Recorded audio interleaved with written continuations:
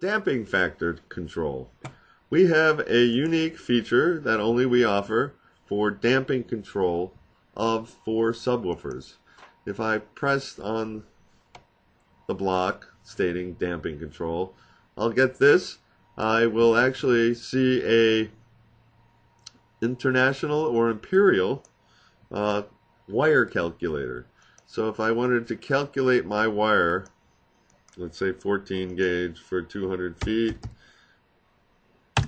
it would give me a resistance of 1 ohm.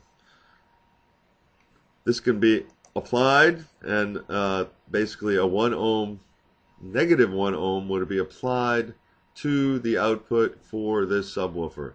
Note at the top that this is only to be used with channels with a bandwidth under 400 Hertz, as it will affect the audio if you try to use it on a full range box or even a mid-frequency box.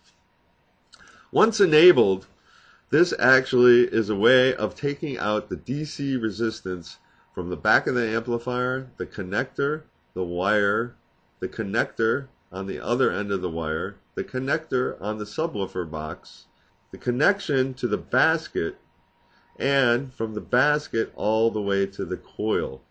What this does, it counter affects the DC resistance to keep the damping factor intact. It's very unique technology. We typically get 6 to 9 dB more out of a typical subwoofer without adding any speakers with this feature.